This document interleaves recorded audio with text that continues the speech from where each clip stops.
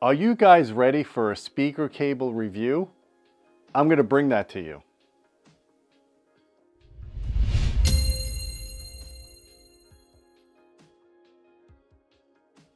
Hey folks, I'm Gene Delasala with Audioholics, and today I'm going to do something, the first on our channel. I'm going to review some speaker cables. And you're probably wondering, why am I reviewing speaker cables? I've spent 20 plus years now basically debunking the myths in speaker cables, talking about speaker cables, measuring them, but I figured why not actually review a pair of speaker cables? And I chose these Kimber ATCs for several reasons. Basically, these have been my reference cables in my primary speakers since I've pretty much started this business. I started out with the Status 8Ts from RBH that had Kimber cables wired inside of them, and I was using the ATCs for those. These are the new SVTRS fully active speaker system. It's the first of its kind. These are the first samples, and I was very fortunate that RBH brought them down to Florida Expo in 2020, the Florida Expo show. They debuted them there, and they allowed them to come here for me to listen to them and compare them to my old reference speakers. Now, initially, RBH demoed these speakers at the show with a speaker cable called Claris, the Aqua cables. And these cables were very bulky, very expensive, and I didn't quite think they were a great fit for what I was doing in this room. And when I went and I measured them, they didn't measure up to all the hype. In fact, they had higher inductance than regular 10 gauge zip cord. Very low resistance, which is a good thing. But the inductance was pretty high on them, and you can actually see skin effect. So what happens at high frequencies with skin effect is the resistance goes up, and it's just not a very uniform impedance. And probably people are saying, well, you don't really need that. You know, it's theoretical. Yeah, to some extent it is theoretical, but we are audioholics and we measure everything. And my view on cables is, at the very minimum, a cable should measure at least as good as 10 gauge zip cord, like the Blue Jeans 5T00 UP cable that I always use. That's my bare minimum for a high performance cable. And in my opinion, the Claris cable didn't live up to that. So I asked Kimber to send me the ATCs, enough ATCs to wire up the system, because each one of these speakers requires 3 cables for each speaker, plus a jumper cable from the top to the bottom subs, and then 2 cables for the center channel. So you're looking at, 4, 8, 10 cables. So Kimber sent me these ATCs, and I've reviewed these in the past, and I keep coming back to this cable. I just really like, number one, I like the way it looks. Even though it's relatively a thin cable, the resistance on this cable is equivalent to 9 gauge cable. So it actually has lower resistance than 10 gauge, which is a good thing. Less resistance is better. The other thing I like is it's very low inductance. It's like 4 times lower inductance than 10 gauge zip cord. And I'll show you the charts and the measurements and everything. And this cable is pretty much immune to skin effect, way past the audio band. So it really lives up to the hype. This is a well-engineered cable. The capacitance, of course, is 4 times higher than regular zip cord. That shouldn't be much of a problem with today's modern amplifiers.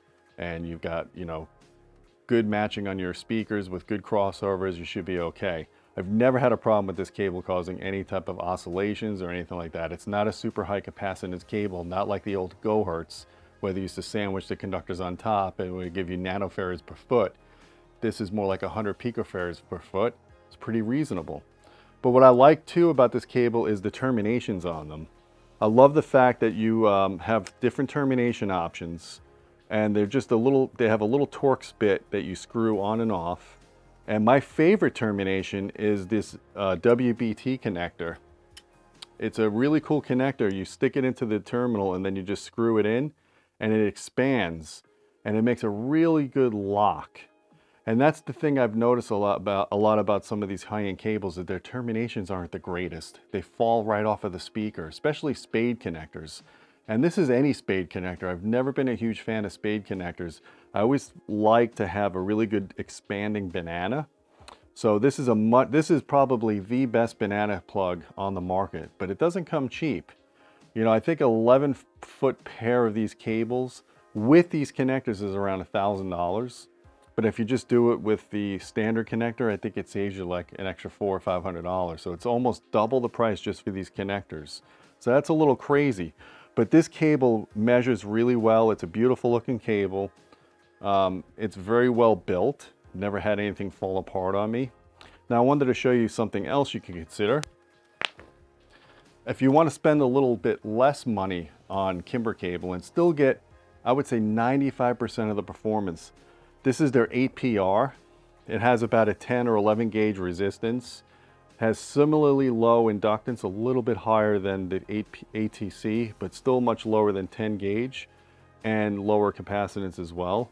So this is a really good cable. It's about half the price or so with the terminations. So I asked Kimber to just basically hook me up here, and we are going to be connecting. We have a DSP module and an amplifier, so I'm going to be using their Hero balanced XLRs. Never checked these out before. But let me just show you what you get with the Kimber. So they give you this little baggie. And when you pull out the bag, open up the bag, there you go. You got the cables with these beautiful connectors. So guys, I know that this is audio jewelry. I'm going to be the first to tell you, I'm not going to tell you that this is going to make the mid-range sound more chocolatey. My wife's not standing on the other end of the room saying that once I put these cables on, my system sounds better. Believe me, I hear that a lot from audiophiles. The first thing they do is they basically tell you the wife who has no interest in audio suddenly hears amazing clarity, like a veil has been lifted. Never have. Yeah, I'm not going to tell you that. I will tell you that these cables are very consistent. I like the way they perform measurably. I could rest well at night knowing that I've got a cable that measures better than my benchmark, which is 10 gauge zip cord. And it looks awesome. I mean, let's face it, this looks way better than, hold on a minute.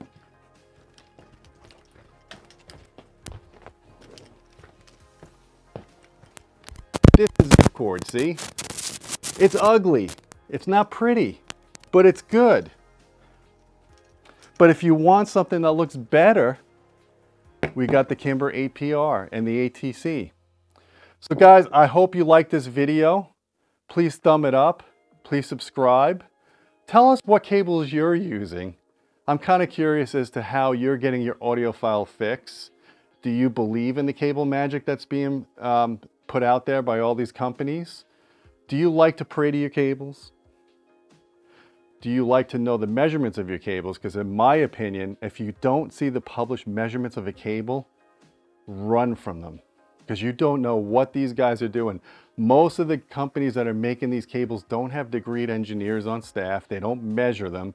They just do a lot of voodoo, put a fancy jacket on it, and then they hope that, you know, it'll get glowing reviews in the press.